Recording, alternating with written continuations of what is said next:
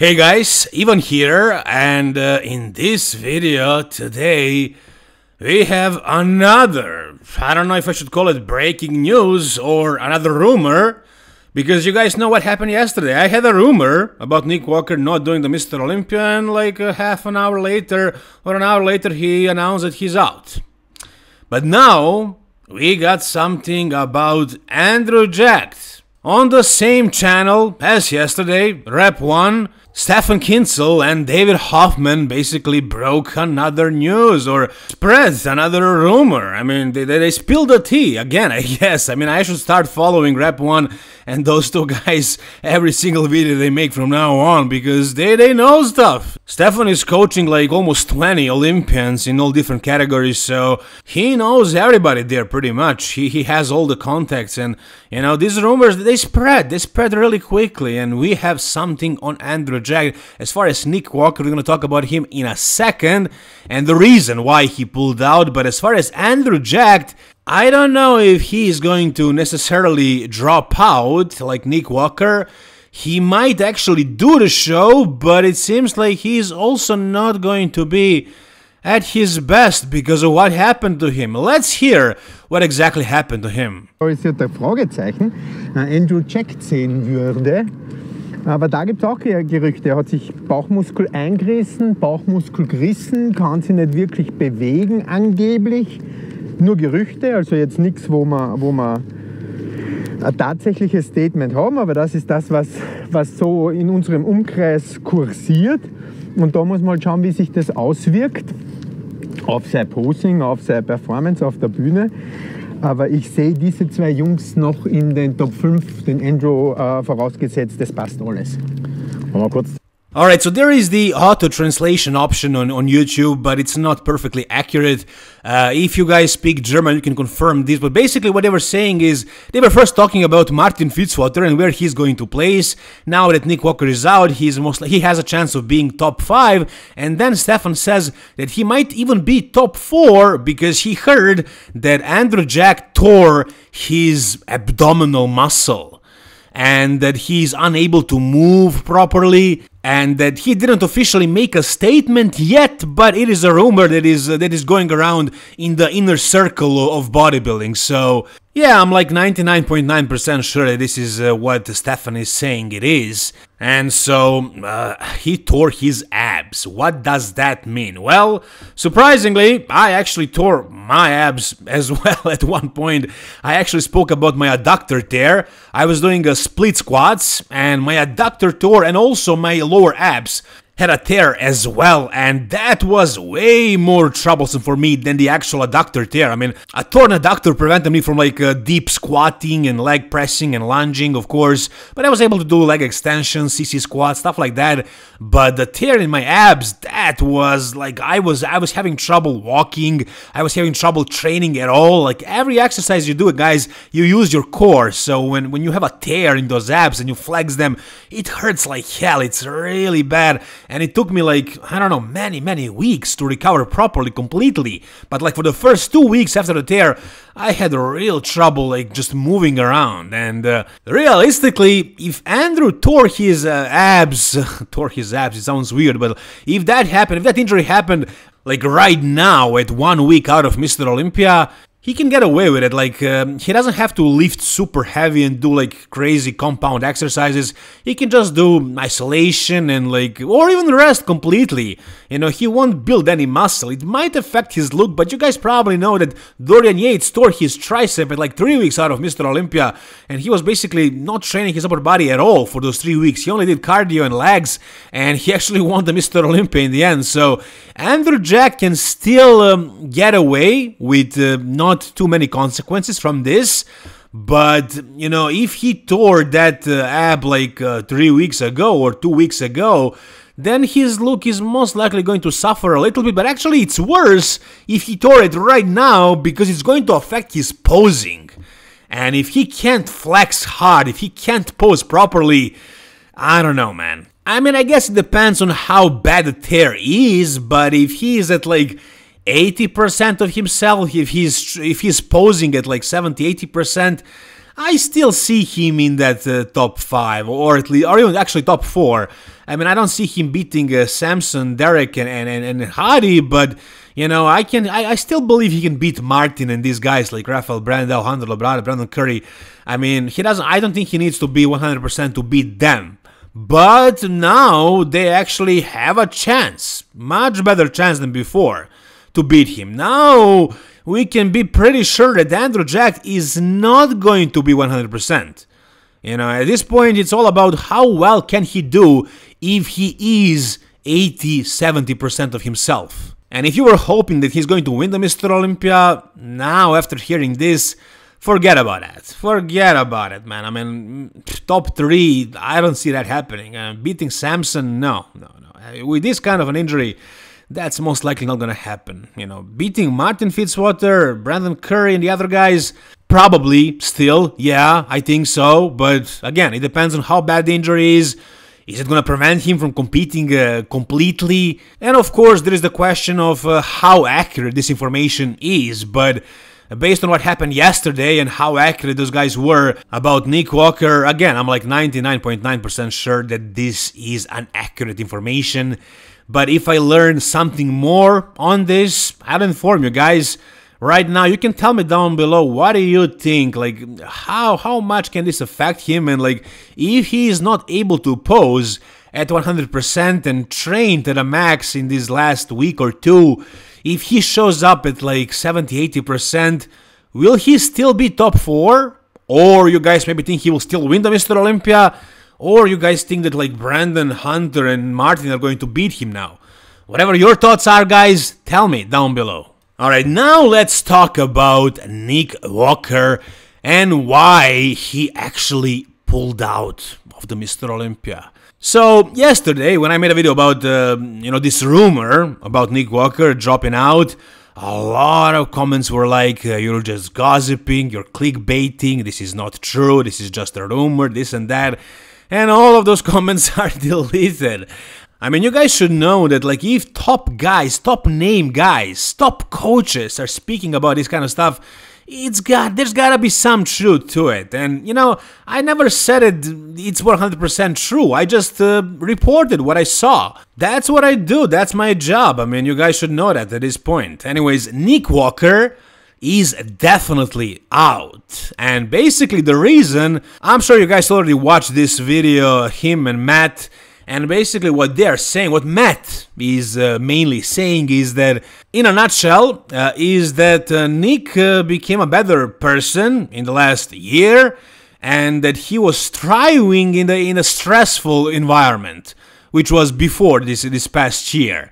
And now that he kind of mended all the relationships and became a better person, now all the feelings that he suppressed over the years are coming back, and his body as well as his mind are more vulnerable.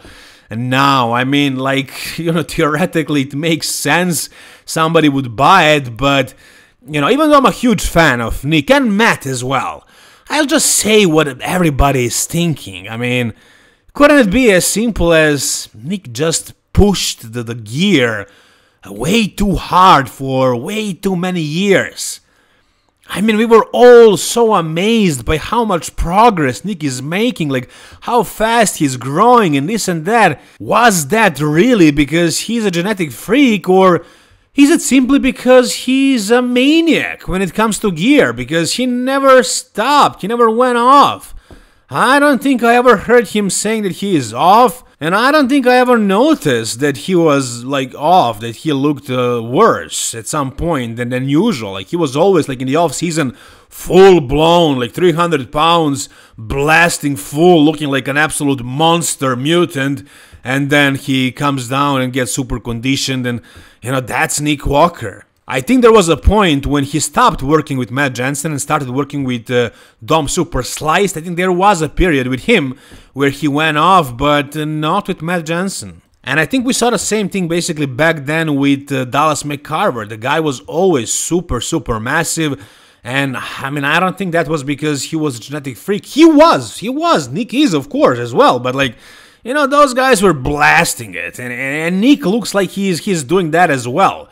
So I think it just caught up with him, not going off for years on end, forcing his body to grow as fast as possible, and like growing at a super fast rate, and then getting super shredded for the shows. And, he had to burn out at one point. You can't keep going like that forever. Sometimes you need to take a step back to make 2 steps forward. Everybody knows that, but a lot of these open bodybuilders have trouble with that. They don't want to stop ever. I know a whole bunch of guys, like even amateurs, who maybe go off the gear for like 4 or 5 weeks and they think they're off, but they're really never off. I mean, their off is like, 500 mgs of gear a week, and that's their off. And I'm pretty sure Nick is the same way, and like 500 mgs is probably low for him. And that's just speculation. I don't have any concrete information on this, but that's the way it seems. That's what the consensus is, basically what everybody is thinking and saying. Not everybody is going to say it publicly like this, but that's what my channel is all about, being brutally honest and saying exactly what I think. And like, I have contacts with many of these guys, but I'm actually trying to to distance myself from them, because whenever I became a little bit closer with somebody, whenever I talk to somebody, at some point or another they'll have their remarks, they will be unhappy with what I said, they will have requests, this and that. I don't need that, man. Like, I just want to say whatever I think, and if you don't like it, you don't have to like it. You can unsubscribe, you can block me, whatever.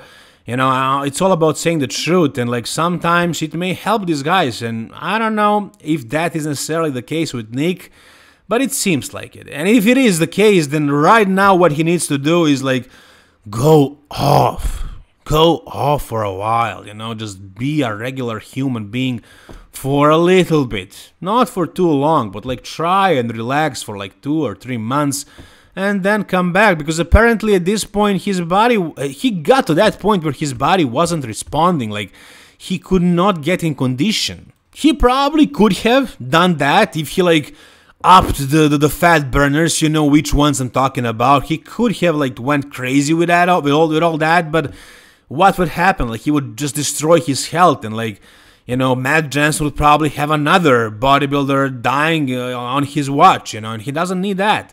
So this was definitely the right decision. If his body is struggling and it doesn't want to do what it needs to do, it's definitely a better decision to pull out like this. But as far as Nick's future, yeah, what he needs is to be able to chill out, to cool down once in a while, not look like a freaking monster all year around, and be focused on just growing and growing every day, every week, every month. This is what we saw from Nick. Basically, it seemed like he never went off for who knows how long. And of course this happened. Of course it happened. And it sucks, man. It honestly sucks. Like, I wanted to see Nick on the stage. I'm a huge fan of his physique and of him as a person as well. I just wanted to see him do well. I had him in my 2nd place at Mr. Olympia in my prediction. But yeah, that's definitely not gonna be the case. And yeah, you guys can make your own conclusions on why this happened. You can share them down below, but I don't think it's just a mental thing, like psychological thing, that he became a better person, and now like all the trauma is surfacing, and his body won't lose weight because of that. Like, I can see some logic behind that, but really, I'm pretty sure he burned out because he used way too much gear for way too long without letting his body refresh, recover, get healthy and responsive to the gear and to all the stimulants. That's the way I see it. I'm pretty sure that just it. But again, you guys feel free to tell me down below what do you think. And let's move on to the next topic. The next thing we got is Hunter Labrada, who is a potential top 5 Olympian at this point, after Nick dropped out, and we have a physique update from him at 6 days out of Mr. Olympia. He seems to be getting really conditioned at this point. He is massive, as you guys know. He looks flatter, which is perfect for 6 days out. He looks great for Hunter, but there is one big problem that he's having, and I said it before, and I'm gonna say it again. Even though his coach Ben Chow is basically my boss, he works for Fuad, and I kind of work for him. I mean, he is the guy that is in charge with the sponsored athletes. or whatever media, I'll just still be honest. I hope he won't mind, and I hope they're gonna actually listen to me, because as far as Hunter Labrada, like, he has enough muscle to be fifth, to definitely be fifth. And if Andrew Jack has a real trouble with that torn ab, if like he has some swelling, or he won't be able to train, or like, look at this is nasty. If Andrew Jack is off, Hunter has a chance of beating him and placing inside of the top 4 again. Front double looks great when he pulls a vacuum, but here is where the trouble begins. As soon as he lets go of that pose, he lets that stomach hang out. And he's kind of trying to hide it with his arms, but the judges will see this. They will see what's happening behind those arms.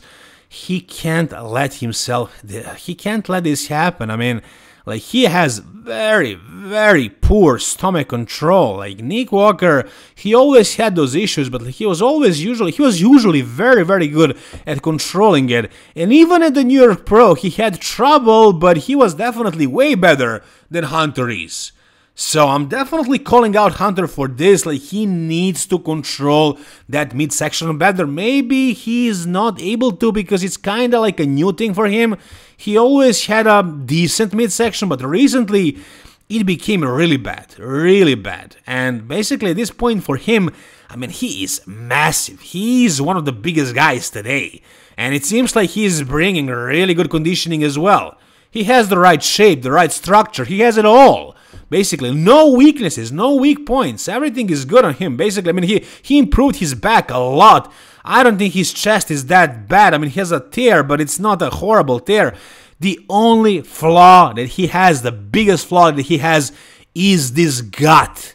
He needs to learn how to tuck it in and keep it under control, keep it flexed at all times. If he can do a vacuum and just keep it there in all the poses, in all the transitions, I mean, he would definitely be battling for that 4th against Andrew Jack. But the way things are looking, and, you know, again, I'm just assuming, but it seems like he is not willing to put a work in. If he really tried, I'm sure at this point he would have learned how to control this midsection, but like, he is still letting it hang, you know, in the transitions. And it's bad. He needs to learn how to breathe through the chest and not through the stomach, and just keep that midsection tight, flexed at all times.